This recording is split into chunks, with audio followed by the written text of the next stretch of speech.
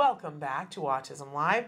We're really excited. For the first time on the show, we're welcoming David Scribner. David, am I saying your last name right? Yep, that's me, David Scribner. Okay.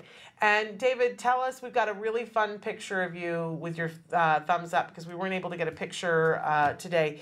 But thrilled that you're here with us. Tell us what your role is at the Center for Autism and Related Disorders.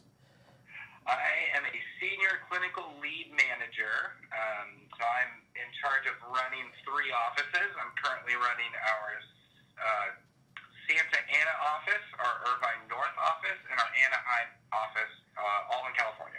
Wonderful, wonderful. And I know you're doing a great job doing that. So David is going to be answering some questions that you guys sent in for us. This is the segment that we call Ask an Autism Expert. And so David, I'm going to launch right in.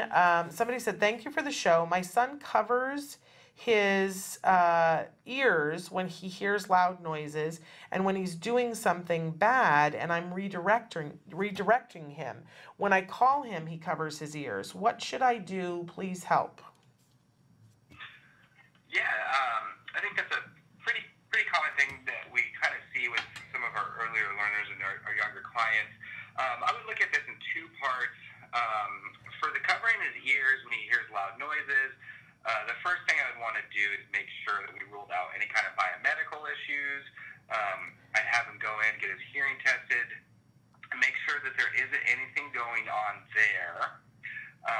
Once that was ruled out, then we have a little bit more of a direction that we can go to.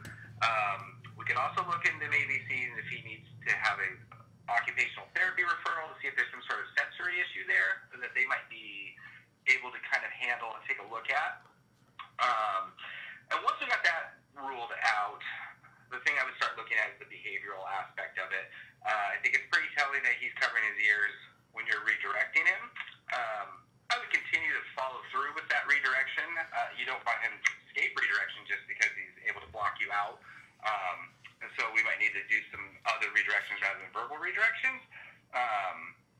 Can you give us like an example of what a verbal redirection would be, David? Yeah, so do we have an idea of what the behavior is that they're redirecting? I don't actually know okay. that. No, that's okay. So, I mean, I'm going to use some examples then. So, if we had a client that was maybe laying down or playing with a toy inappropriately, getting some visual stimulation from it or something like that, and we had identified that as a behavior that we wanted to redirect, a verbal redirection could be something like play nicely, sit up straight, something along the lines of that, where you're giving some sort of a verbal command to do something different than what that behavior is at the moment. Yeah. So I think, I mean, it's a pretty good strategy to just block that out, right? If you're the kid, I can't hear you, I can't do it. So, well, it's equivalent to when we see on sitcoms and movies when somebody puts their fingers in their ears when somebody's saying something they don't want to hear and going la la la la la la. It's if I don't really want to hear criticism either, and if I could cover my ears and not hear it, it would be a very adolescent thing to do. But if it worked, why wouldn't an adolescent do it? Exactly. So, and that's the big takeaway there is that we just have to make sure that doesn't work anymore. So if our end goal is to redirect them away from that behavior, we just need to ramp up and use a different redirection. Whether it's if they're playing with the toy inappropriately, we take that toy away until that they're playing with it appropriately, and then they can have it back. If it's something that they're doing with their hands, directing their hands back down to their lap or something along those lines. And just figuring out something that we can do to get that behavior to stop without allowing our child or our client to keep doing those things. Now, the other thing, though, what I just got that you said, I just had like an epiphany, because a lot of times as a parent, they'll be doing something that we don't want them to do, so we verbally try to redirect them, and in the case of the child covering the ears, or child who just doesn't do it, what it turns into in that moment, I just realized this, is that as a parent, we then become affronted that they're not listening to us, and the thing that becomes most important is the redirection, instead of the fact that we were trying to get them to stop a behavior, and in doing that, the kids got away with it. I just got that, David. You just made my light bulbs light up.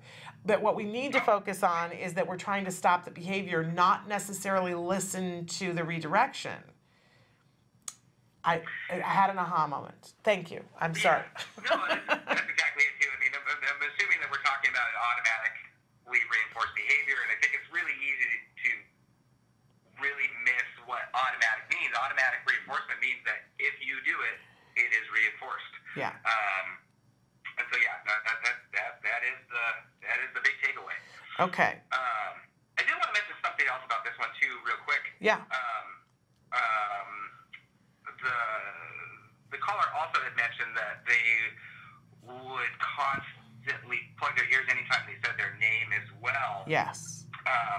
This will happen a lot when we're teaching certain skills.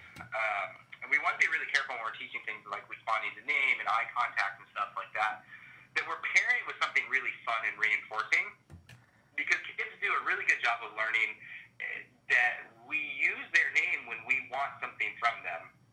And so they get really, really used to that. And so a good way to, really successful way for them to ignore or get out of doing work is to ignore their name when it's said. So initially what we want to do when we're teaching these things is to pair that with a lot of reinforcement. So we say their name, they look at us, and then we give them tickles, we give them high fives, we give them something that they really want. And then they kind of learn, oh, my name isn't always necessarily mean I have to do work. I can mean good stuff too. Got it. What an important point. And then we can point. fade into doing more work. So make sure that, just saying their name isn't always something that precedes something that's hard or difficult or not necessarily reinforcing. To make sure that when we say their name and they respond, that we're reinforcing them. I love that. Thank you.